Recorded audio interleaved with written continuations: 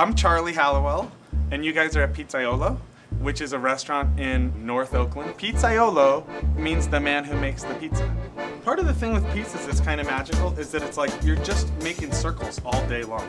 You put the round pizza in the round oven and you move it around in a circle and then you take it out and you put it in your big round mouth. We cook pizza the way pizza's been cooked for hundreds of years in a wood fire oven. There's this primal thing inside us that loves things cooked with wood, and you can taste the aliveness of the fire in the food. The pizza comes out of there and it has this really sweet, smoky flavor. I make the dough with a little bit of old dough, so it has like a nice sour flavor, some yeast and some flour and some salt and some water. In Italy, every pizzeria makes a marinara and a margherita. A marinara is just tomato sauce, usually with some garlic and usually some marjoram. And then a margherita is tomato sauce, basil, and cheese. And in Italy, it's almost always cheese made with milk from a water buffalo. This is sausage that we made from a pig's shoulder. And we grind it up with some fat and some spices and some herbs and some garlic.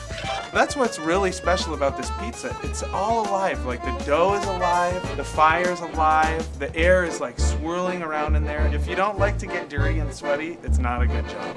There's nothing static. There's nothing that you can count on to be the same every time, right? The fire's gonna be different, the dough's gonna be different. I'm gonna be either happy or grumpy, and it all affects how the pizza comes out of the oven.